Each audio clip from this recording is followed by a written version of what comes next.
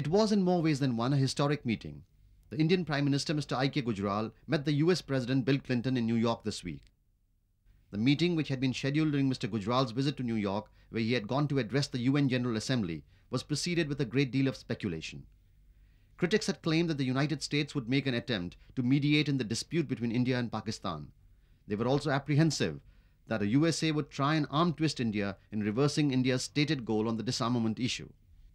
However, observers argued that finally what transpired between the two heads of government could be termed as a highly successful meeting.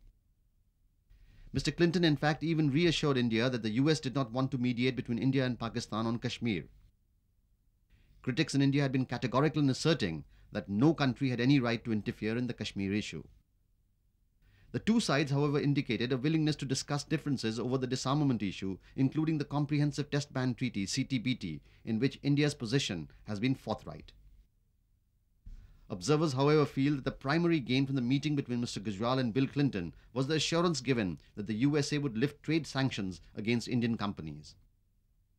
In an effort to signal the government of India's commitment to liberalization, the Prime Minister included the Finance Minister Mr. P. Chidambaram in his team, which met with the US President. Mr. Chidambaram spoke on India's needs for greater foreign investment and the steps taken by the government to attract overseas funds. Although there was speculation that the question of India's membership in an expanded Security Council would come up, this matter did not figure in Mr. Gujral's talks with the US President. However, in his speech to the United Nations General Assembly, Mr. Gujral made a forceful plea for India's inclusion as a permanent member of the UN Security Council.